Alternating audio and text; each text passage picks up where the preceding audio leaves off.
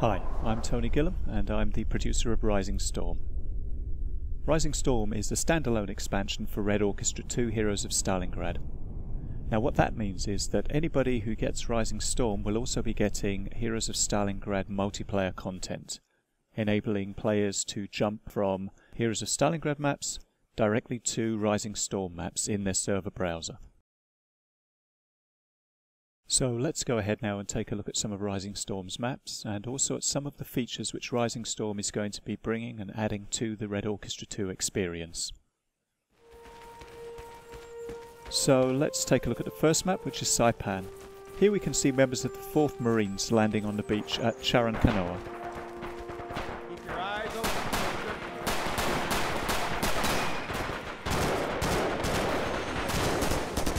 They landed in June 1944, about the same time as the Normandy landings. In the background there you can see the sugar mill, which is one of the final objectives for the US forces. As you can see, the Americans have got quite a lot of automatic and semi-automatic weapons there. This guy has the M1928 submachine gun. You can see a couple of M1 Garans there as well, and also M1 carbine. This gives us one of the big design challenges for RisingStorm. How do we make people want to play Japanese? As you can see here, spawning as Japanese inside the sugar mill. This guy's a rifleman, and most of the Japanese soldiers are. So if you like playing rifles, then Japanese is a great side to choose. But we've also added some other features to make people want to play Japanese, to make it fun for them. And in just a few moments we're going to see the first of these features. Okay, he's moving out now into the depot in front of the sugar mill. And over on the left there in the warehouse there are actually some Marines advancing.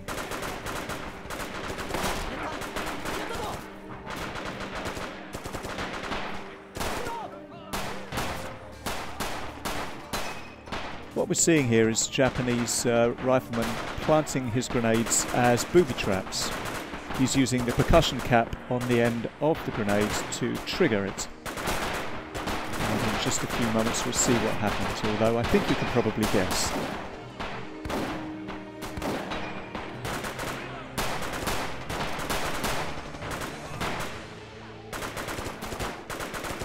Okay, an effective IED there. Okay, as you can see, this is mostly an urban environment. The next map that we're going to look at is a more traditional kind of desert island environment.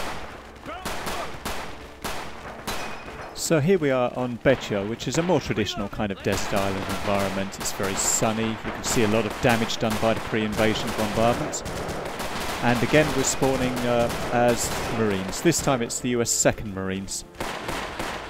The enemy this time isn't the Imperial Japanese Army, it's actually the Special Naval Landing Forces, the SNLF, which are basically the Japanese Marines. So what we have here is a Marine versus Marine engagement.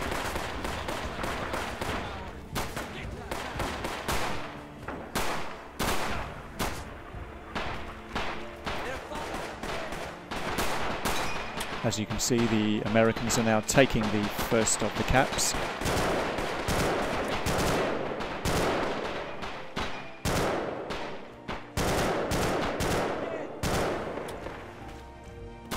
And now they're going to be pushing on towards the next cap. This is a very small island, so in fact the playable area covers most of the island. As you can see now, the Americans are pushing forwards towards that cap, and that's where the second Japanese trick up the sleeve comes into play. You can see some machine gun fire now. That's actually coming from over on the left. This is from an unexpected angle. This is caused by a Japanese spawning in what we call a spawn bunker. The spawn bunker is a randomly appearing spawn location which will be activated when the Americans take an objective. This means that as well as advancing, the Americans also have the task of finding these bunkers off to the side and to the rear of their line of advance. Once they find them, as they have done here, they have to deal with it. In this case you can see that the guy is planting a satchel charge.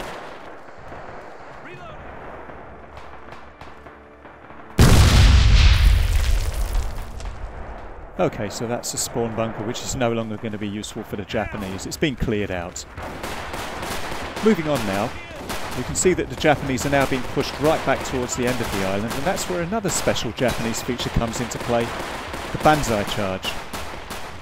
Now the banzai charge is triggered when a group of Japanese infantrymen melee charge together. It has an effect on the enemy, it suppresses the enemy, making them harder to hit. It also increases the stamina of the Japanese and means that they're less easily suppressed themselves. Generally, they're just badasses. Let's move on now to the next map, Hanto, in which the Japanese forces are crossing the Hanto River in New Guinea. Here we have the Imperial Japanese Army attacking positions held by the US Army. And just across the river there we have some entrenchments with heavy machine guns dug in. This is slowing down the Japanese assault quite seriously, so the commander has just called in some artillery. As you can see, there are some suppression effects from the heavy machine guns here. Let's see what effect the artillery has on the defences.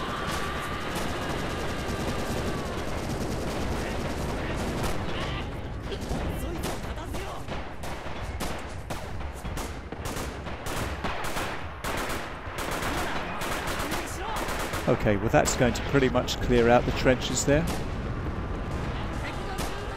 And now we can see the Japanese forces moving deeper into the jungle. One of the things you'll notice is that there is a lot of vegetation here, there's a lot of foliage, and basically every bush could have an enemy hiding in it. This makes for some very tense gameplay. Okay, respawning now, you can see the commander. He's got the submachine gun, he's got the Type 100. This is a pretty rare weapon for the Japanese.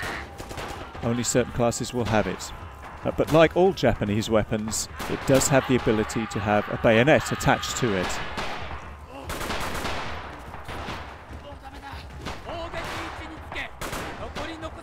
Okay, so now the Japanese are taking the village, and we'll be moving on now into the mangrove swamps.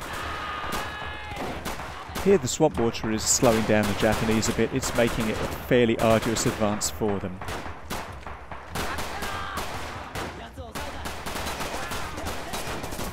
The final map we're going to show you today is Iwo Jima. As you can see, there is an offshore bombardment there, and Mount Suribachi over in the distance there is getting pretty heavily bombarded. These are members of the US 28th Marines. They were the first ones to land on Green Beach. And the soldier you can see right now is carrying an M12 trench gun. It's really handy for close encounters.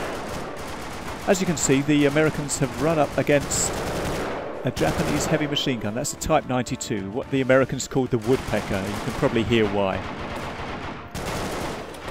And here's where we're going to see the second trick that Americans can use to clean out bunkers. The flamethrower. And another flamethrower. These flamethrowers are creating volumetric particle effects. Basically, they're filling up the entire bunker with flames. And to finish the job, we have the trench gun. Thank you for watching.